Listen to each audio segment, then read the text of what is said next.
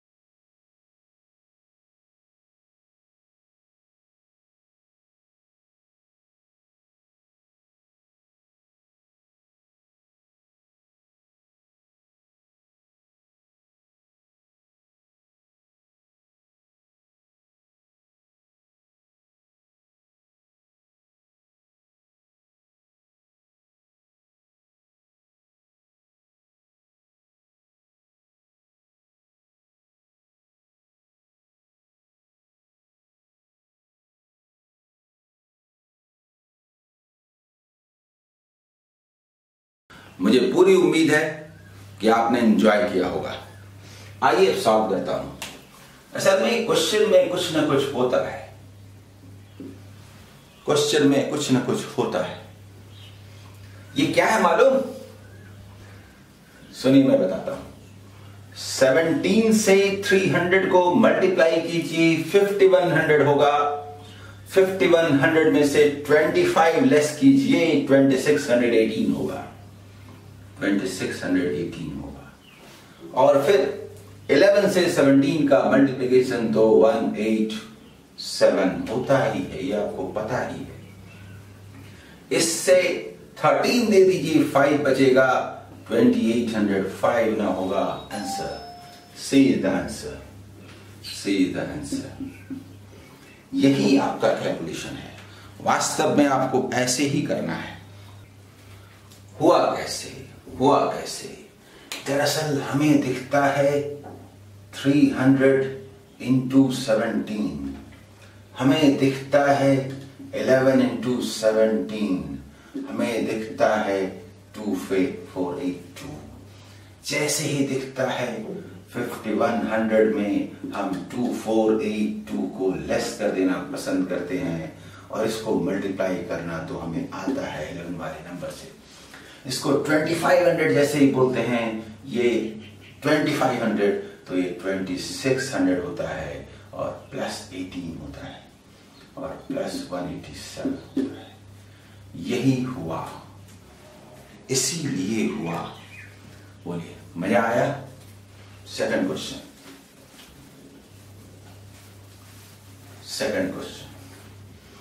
Second question बहुत शानदार है, ठीक वैसा ही। 12.5 into 6.7 into 4.2 is equal to what है? इसमें कुछ है, मैं बार बार कहता हूं, एग्जाम में कुछ होता है। पहले मैं करता हूं जैसे कि मुझे करना चाहिए।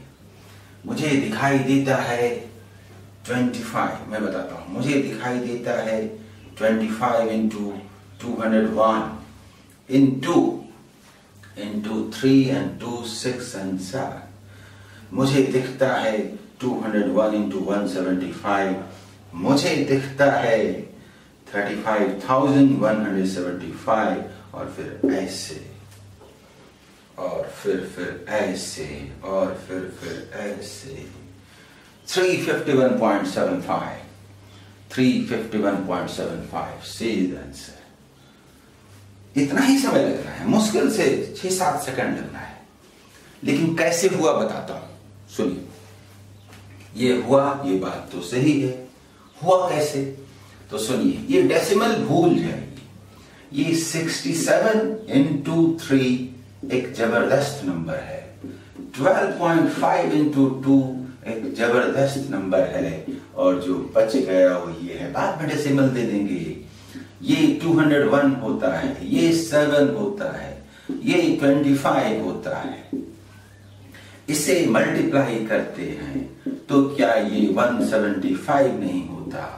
इसे हम ऐसे करते हैं, लेकिन सब कुछ मन में करते हैं, तो क्या ऐसे नहीं होता?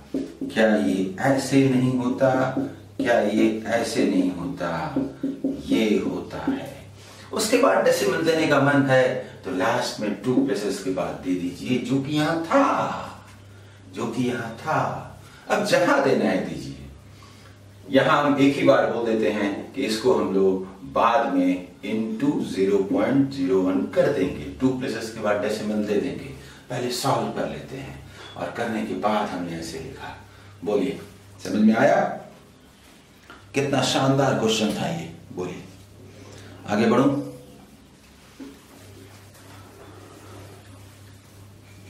ये सभी एग्जाम के क्वेश्चन हैं, इसीलिए एग्जाम के क्वेश्चन ऐसे ही होते हैं। आइए थर्ड नंबर क्वेश्चन, वैसे ही उतना ही शानदार है जितना कि पहले था। 4567.8 plus 14 into 9.8 is equal to 5038 minus what है। मैं जैसे करता हूं वो सुनिए। मुझे दिखता है कि ये 140 है, बता दूंगा कैसे। 140 है। मुझे दिखता है कि माइनस 2.8 है, तो मैं उसे ऐसे करता हूं कि उड़ जाता है। यहां से करता हूं तो उड़ जाता है। मुझे दिखता है कि ये 45 and 4705 है, और इसे लेस करना है किसमें? Is equal to 5038 minus what. ऐसा 47 से 333 होगा कि नहीं? आंसर 333, यानी डी इज आंसर। बोलिए कि कैसे हुआ, किस तरह से हुआ? देखिए बताता हूं कि ये किस तरीके से हुआ। ऐसे 14 इंटू 9.8 को दरअसल हम लोग 10 माइनस 0.2 कहते हैं, तो 140 माइनस 2.8 ना होगा। इसके बाद तो आप समझ चुके हैं कि 2.8 हटा देते हैं, 4565 और 140 को ऐड करते हैं तो 4705 और फिर ऐसे। तो ये आपको समझ में आ गया होगा। चलिए नेक्स्ट, 4th नंबर क्वेश्चन। ये 3 स्पेशल क्वेश्चन थे, दरअसल ये बाधा दौड़ है। इन 3 के बाद आपको ज्यादा आसान क्वेश्चन नजर आएंगे।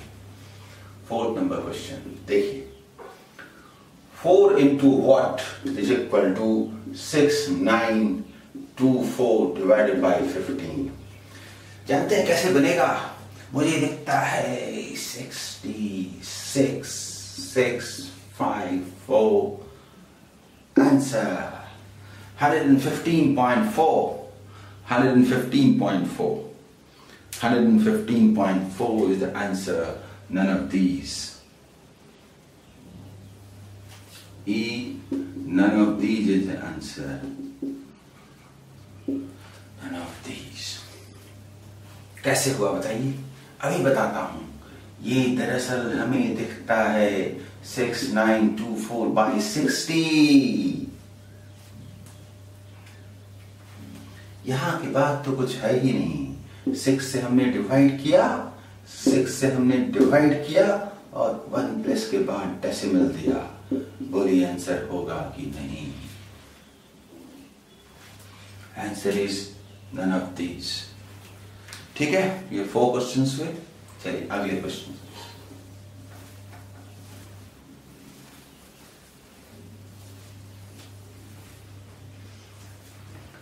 फिफ्थ नंबर क्वेश्चन हमें दिखता है, क्या दिखता है बताता हूं। मुझे दिखता है कि जो कैलकुलेशंस होने हैं वो दरअसल 7.1676 आंसर। नहीं समझे? दरअसल पावर्स जो हैं वो ये होगा, प्लस 68.9 होगा, माइनस 27.4 होगा, इज इक्वल टू क्या होगा? हम लोग क्या करते हैं, सुनिए, इसको ऐसा बनाते हैं। ये जो पूरा पोर्शन है ना, ये पूरा पोर्शन इसको ऐसे बनाते हैं। इन दोनों का कैलकुलेशन करते हैं पहले ऐसे, तो ये लेस करते हैं तो क्या होता है 7.1 प्लस 68.9, 1.1 दे दीजिए तो 70 हो जाए, बाकी 6 ना हो जाए, 76 ना हो जाए, डी ना हो जाए, आंसर ना हो जाए। बोलिए ठीक है। इसके बाद आ जाइए नेक्स्ट क्वेश्चन 6। ये भी बहुत शानदार है, बहुत शानदार है। देखिए कैसे बनाता हूं। पहले मैं इसे सॉल्व करता हूं, फिर दिखाऊंगा कि हाउ। मुझे दिखता है 3 to the power 4, मुझे दिखता है 3 cubes taken as common, मुझे दिखता है 27 into, मुझे दिखता है 16 into 8 128 minus 3 125, ये मुझे दिखता है 8 3 जा 3000 दिखता है और 375 दिखता है, 3375 is the answer। ऐसे करने का है, पर ऐसे कैसे करने का है? सुनिए, ये 3 to the power 4 है, 3 cube into 3 समझ लेते हैं। इसमें से ये 3 cube into 2 cube है। ऐसा इसलिए करते हैं ताकि 3 cube कॉमन आ जाए, तो ये 8 into 16 minus 3 न रह जाए। 27 into ये 128 होता है, 128 होता है, तो क्या ये 125 ना होता? और इसका मल्टीप्लिकेशन मैंने बेसिक कैलकुलेशन में बताया है कि 125 8 टाइम्स लेने से 1000 होता है। 24 8 into 324 हुआ तो 3000 हुआ और 333, कहने का मतलब मैं कहता हूं कि मुझे दिखता है कि मुझे दिखता है कि मुझे दिखता है कि ये 3000 ना है, ये 375 ना है, ये 3375 ना है। बोलिए, ये समझ में आया? और अब ये लास्ट क्वेश्चन,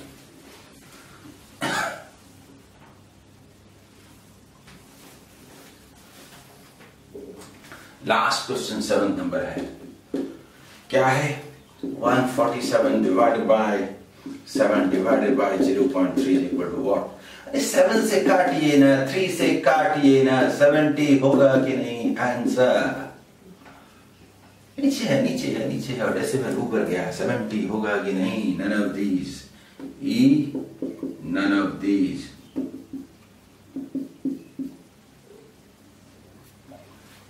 बोलिए, इसका आंसर हुआ नन ऑफ दीज।